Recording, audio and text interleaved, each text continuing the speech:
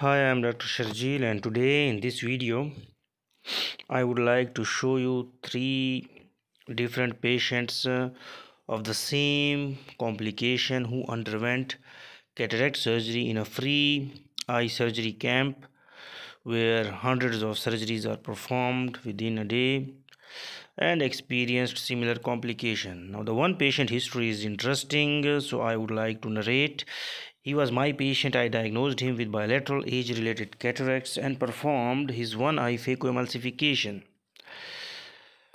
1 month back. Now he was very happy and satisfied and asked me after 1 week post cataract surgery that when should I undergo second eye surgery. I told him that after one more week, when the other eye will be 2 week post-op, then we can proceed the other eye surgery. He was a rich landlord, but then he didn't show up on the given date, and when he finally came, he had a counting finger vision, pain, reaction in the eye, and he said that I had undergone cataract surgery yesterday. He was aphakic, vitreous full of anterior chamber full of vitreous, and on indirect 20 diopter examination the nucleus was present at 6 o'clock at the inferior retina. So he had nuclear drop, which is one of the serious per-op complications in which posterior capsular rupture is followed by the nucleus falling posterior into the vitreous cavity, and in old age, as the vitreous syneresis occurs, vitreous is liquefied. Most commonly the nucleus drops inferiorly and it is found at 6 o'clock. So I am showing you fundal view with indirect 20 diopter lens. So the image is inverted and laterally reversed. That's why in the video you are seeing the whitish mass superiorly on the retina. Actually it is present inferiorly.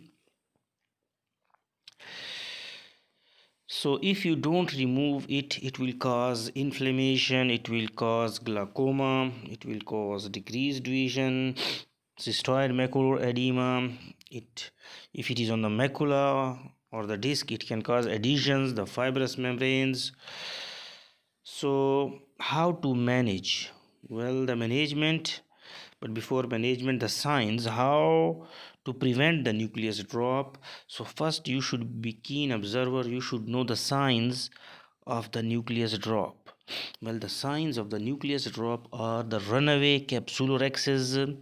When you are performing phacoemulsification for a very hard cataract, if the capsular axis is not round and complete and it has got cuts, then convert it. Otherwise, that's the ideal case, that the capsular axis will extend and nucleus will fall. Then the pupil suddenly constricts. It is called a pupil snap sign.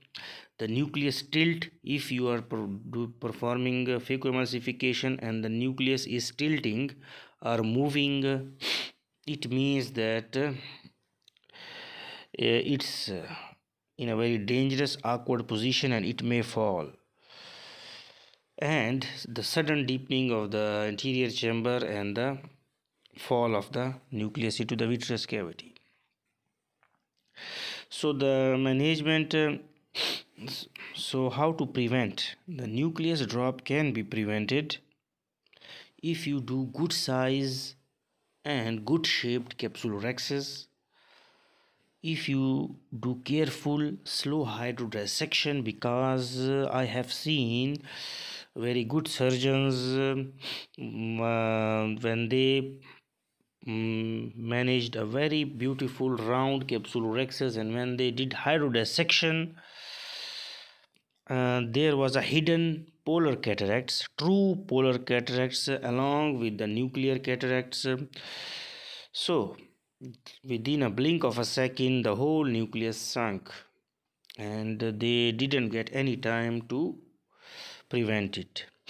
So in a true polar cataracts you should avoid hydrodissection, and even in a hard cataracts you should do slow careful hydrodissection.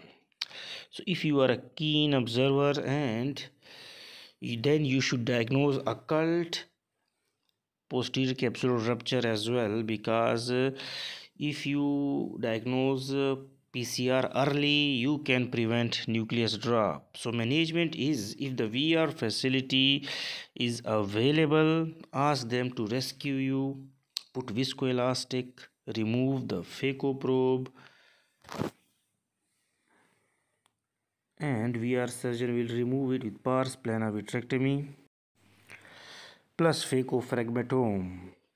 And the VR surgeon may or may not use heavy liquid to elevate the drop nucleus.